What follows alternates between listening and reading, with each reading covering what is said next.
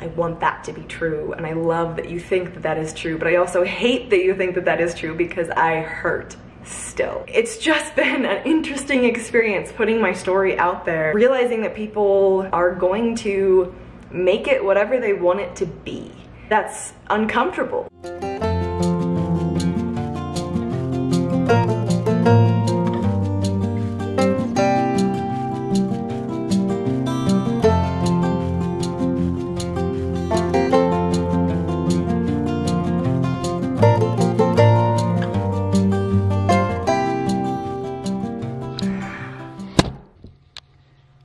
Joe, why are you out of breath all the time? This is why. Two reasons. First of all, to move anything anywhere, I basically have to like pack up shop like a child in a backpack, which is totally fine. But secondly, I don't actually know if you know this, but there's a study that's been done. I'll see if I can find it and link it. But as an amputee, you expend 30% more energy doing anything, which is interesting because you think it would actually take less energy to exist because you have less body parts. But no, it actually takes a lot more energy to like stabilize and move and do anything. And I have noticed that because I eat so much more than I used to. So I'm either gonna get real chubby, which hey, that's fine, or I'm gonna keep sweating and just eating a ton and being exhausted and will eventually adjust, which I hope happens.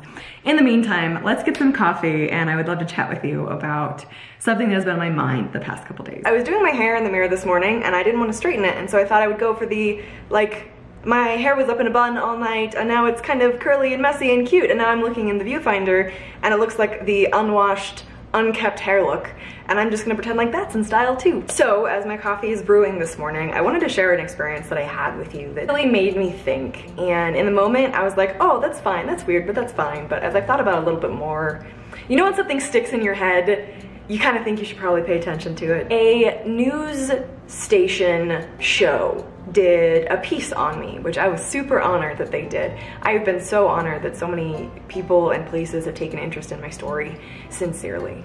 And something that has been very interesting throughout this process is you realize how much people can take things out of context and people can edit things to be whatever they want them to be. And I've been grateful that people have not done that too significantly with my story. But this particular show was so lovely to me and showed one of my videos and then like showed some pictures and pieces of my story and were just like talking about me and were great, and I was watching it.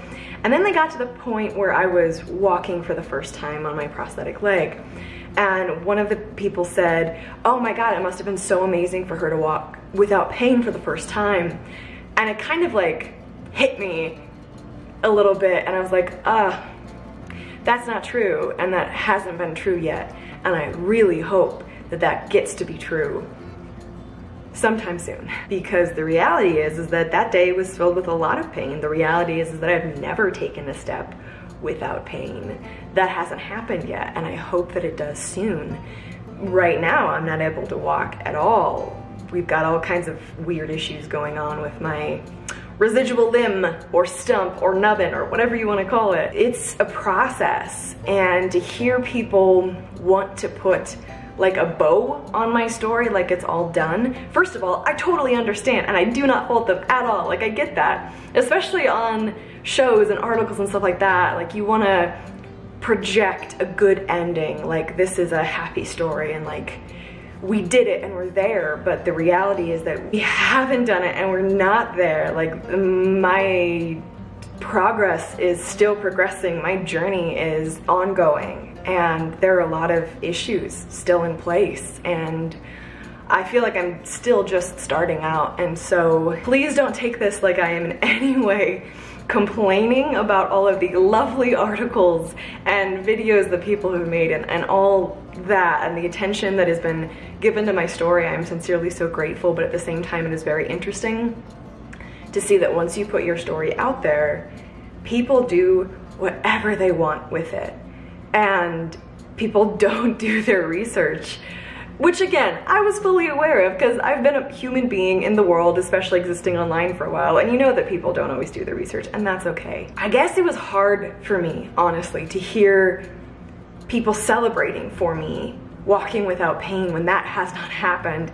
And I am desperately hoping that that will happen and that will happen soon. And I guess right now I'm scared that it won't, because I don't know what's going on with my leg, because we still have, I'm calling him Gary the Gremlin, just that lump that's there that we don't know what's up. I have an MRI on Monday, and we'll see more of what's going on. I have a feeling that it might require surgery, so we'll see. I look forward to the day where I walk without pain, but we aren't there yet. And I'm so looking forward to the day when I can run, because I will get a running blade, damn it, and I will run, and it's gonna be great, and I'm gonna take you guys with me, but I'm not there yet. And I've never wanted to project an image on this channel that isn't authentic and isn't real. I'm a work in progress, and my story is a work in progress, and I still hurt, and I'm still taking it step by step with one foot. So I just, you know, I'm not sure what the message in today's video really is, except for me just kind of talking out loud and saying that it really is an interesting realization that when you make your life more public, people will take from it what they want and leave what they don't. And that's just the reality of how it works, and that's okay, but it is weird.